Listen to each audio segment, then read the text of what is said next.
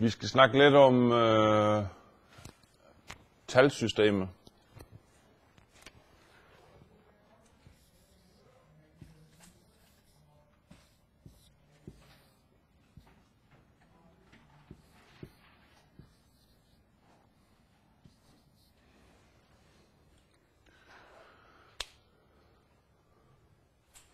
Hvad er det, vi ser heroppe? Hvad kalder man det, vi ser heroppe på tavlen her? Nogen har et godt bud i det. Ja, og et fælles ord for dem. Symboler, ja. Kunne det faktisk godt være. Tegn eller symboler, det er rigtigt. Det er ikke ret meget andet end symboler. Andet er det ikke. Det er faktisk tilfældigt, at det vi kalder som værdien 3, at det ser sådan der ud. Den der værdi 3, den kunne lige så godt have set sådan her ud i princippet. Et eller andet sted, så er det bare for at visualisere en værdi. Men når vi ser sådan nogle ting her, som de her symboler her, så forbinder vi det helt automatisk med nogle talværdier.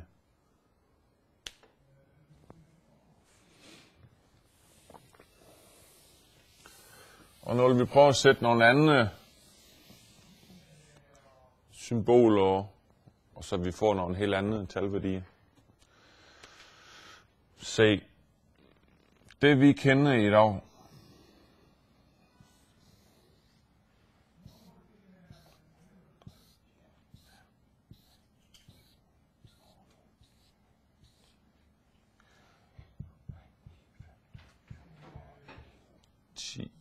der.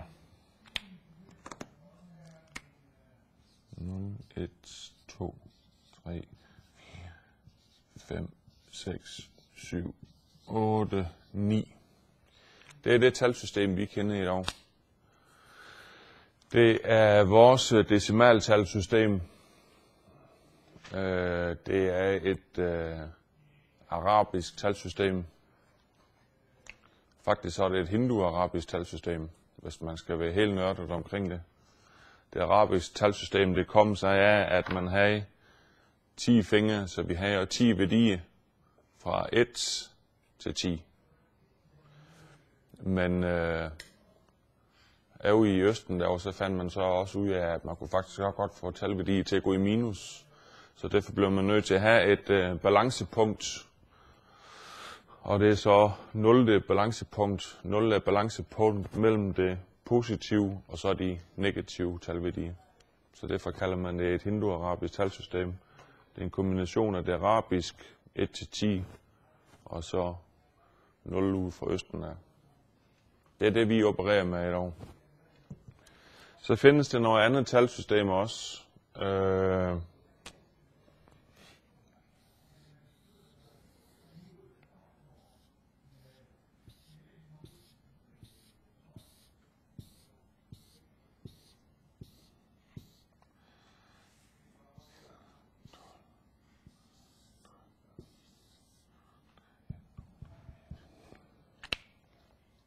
Det er noget, det kalder et hexadecimalt talsystem.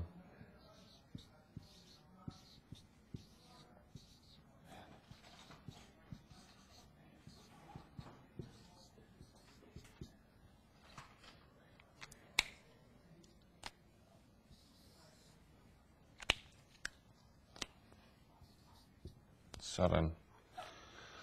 Og et hexadecimalt talsystem, det har en værdi fra 0 til 15, men vi bruger stadigvæk kun en decimal til at beskrive den værdi med. Og fordi vi med vores decimaltalsystem kun kan gå op til 9 med en decimal, så bliver man nødt til at opfinde nogle nye symboler, som har en talværdi. Og der bruger man så de symboler, det her A, B, C, D, E og F. De udgør simpelthen en værdi.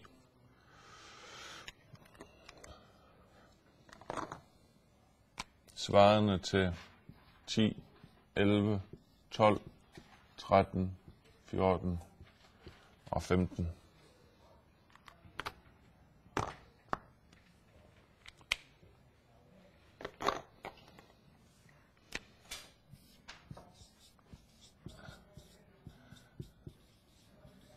Det var decimal.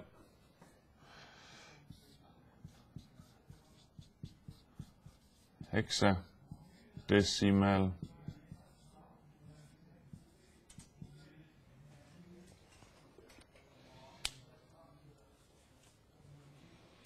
Og endelig så arbejder vi også med et talsystem.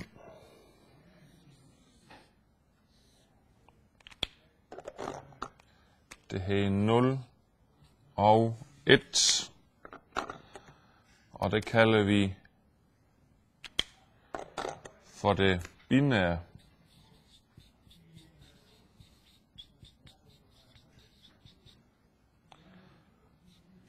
talsystem.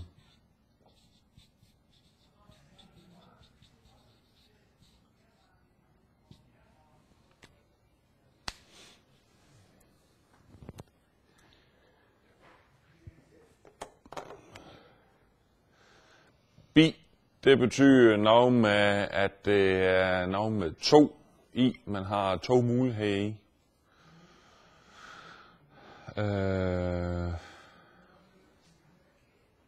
Man kender det også ud fra en virkelig verden med biseksuel, faktisk, for det ikke skal være løgn.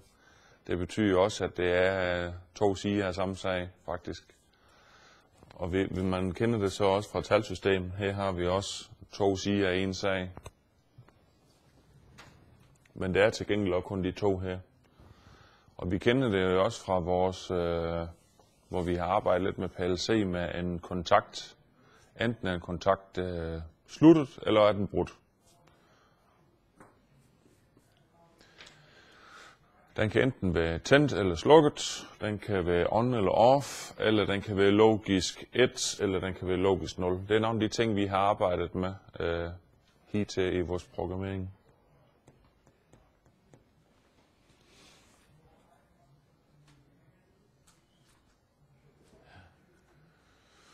Godt.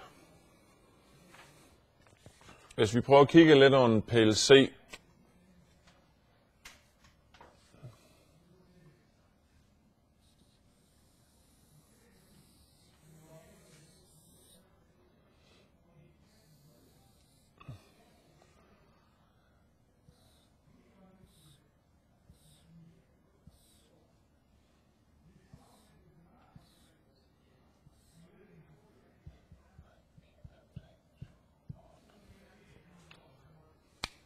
så har vi jo, at de adresser og vores PLC-indgang, dem kan I godt huske. De har 0.0, 0.1, 0.2, 0.3, 0.4, 0.5, 0.6, 0.7. Jo, det er rigtigt. Det er rigtigt.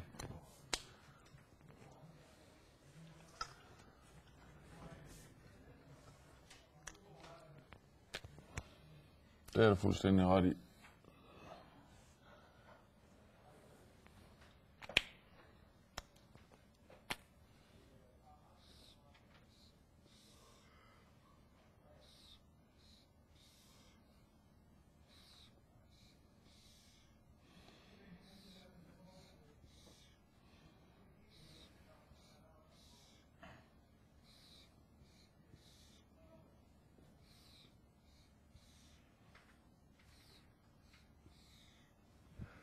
Så har vi 8 kontakter, som kan tænde en af de her adresser her hver især.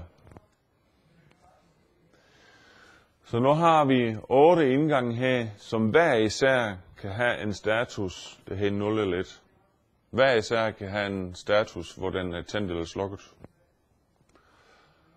Og når man tager sådan en hel gruppe her af indgange, sådan et sæt af 8, så kalder man det for et bitmønster.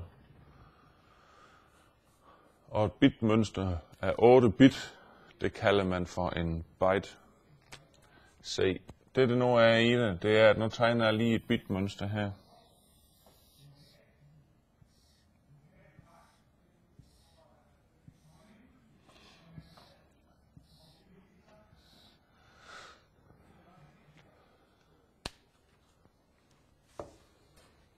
For herhen, der har vi nemlig bit nummer 0, bit nummer 1, 2, 3, 4, 5, 6 og 7. Det vil sige, at det bit der, det er den der. Sådan der.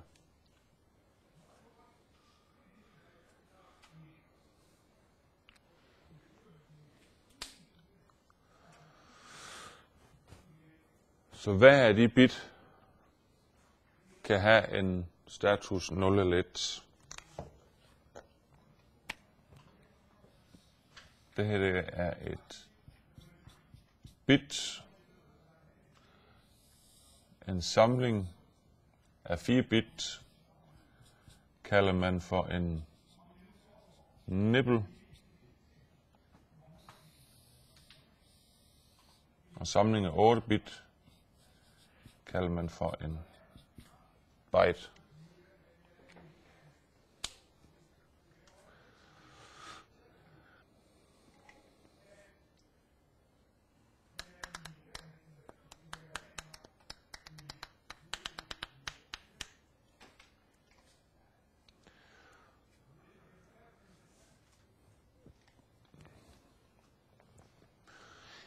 De her bits, de kan have nogle værdier.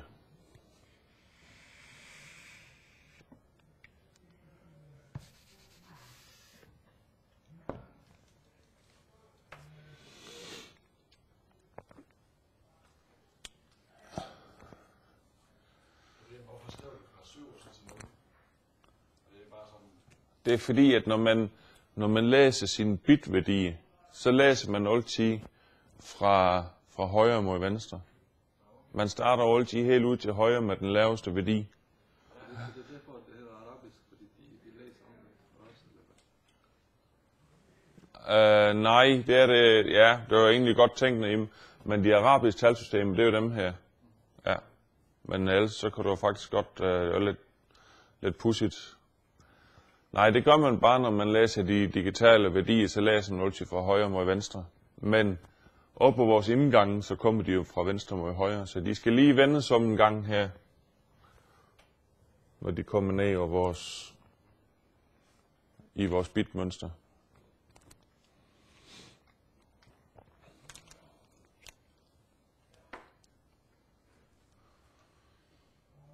Godt. Jeg visker lige de her numre ud her.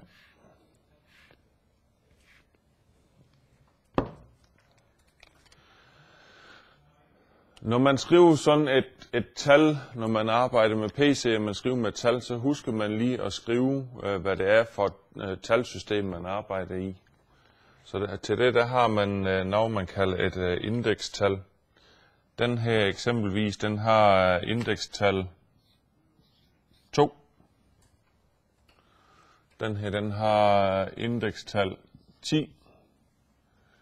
Og den her op, den har indekstal 16.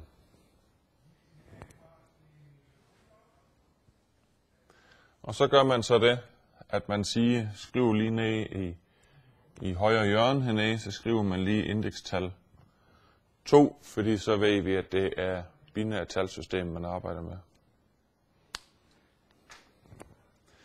Det man så gør, for at finde ud af, hvad værdi den enkelte plads den har, så siger man simpelthen, at den her den har indekstal 2, bit nummer 0,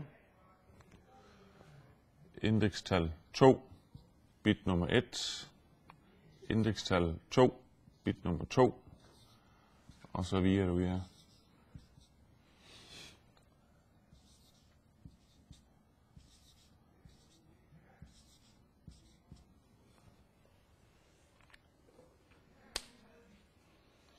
Og så får man så, at den maksimale værdi kan blive 1, 2, 4, 16, 32, 64 og 128.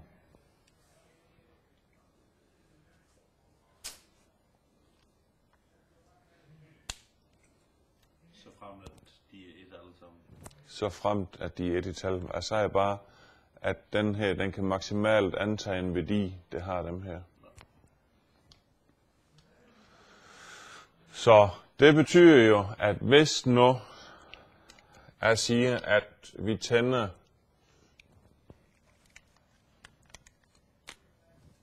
den der og den her, så vil det svare til, at der tændes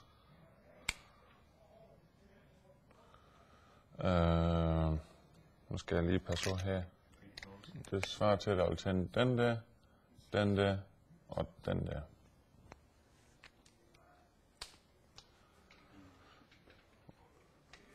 Så ved at tænde de her 3 kontakter heroppe, så indgang 00, 02 og 04 de lyser, så kan jeg læse en værdi med mit decimale, eller med mit binære talsystem.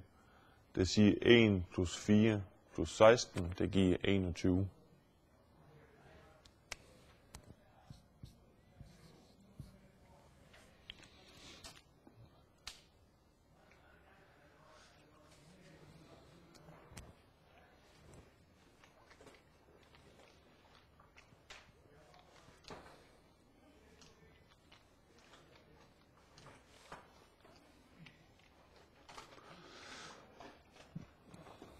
Er der spørgsmål til det?